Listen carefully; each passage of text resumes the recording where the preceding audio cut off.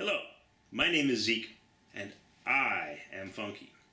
I'd like to recite for you a poem that I wrote about Dean Baldwin's Ship in a Bottle, Barbados Rhum, a piece of art in this year's Quebec Triennial.